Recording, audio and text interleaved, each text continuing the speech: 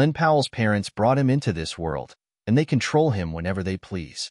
On Wednesday, the actor's mom Cindy and dad Glen Powell Sr. pranked the Top Gun Maverick star, showing up at the Austin premiere of his new film, Hitman, and waving huge signs calling for an end to his career. Taking a page out of Regina George's burn book, Cindy stood behind her son on the red carpet with a sign that read, "Stop trying to make Glen Powell happen." Added Glen Powell Sr. with his own sign, "It's never gonna happen."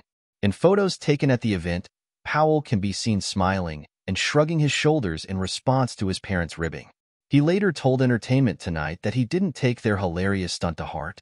"Well, my family always, my mom and my dad, are known for kind of trolling me a bit," Powell explained.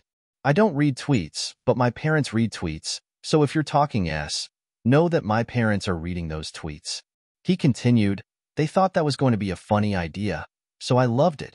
Even though they troll me, they support me in every way." But not even Cindy and Glen Powell Sr.'s pleas could stop their son's current ascent. The actor, who recently made a splash in the Australia-set rom-com Anyone But You alongside Sydney Sweeney, already has an impressive list of upcoming projects that include Hitman, the Twister sequel, and a new Hulu comedy titled Chad Powers. Powell's parents have trolled him plenty of times in the past. While visiting The Tonight Show earlier this year, he called them Nepo Mommy and Nepo Daddy because they often make cameos in his films. "At first they were like really excited for me to get new roles and stuff," Powell joked at the time. "Now all they're concerned about is what they are gonna do in the movie."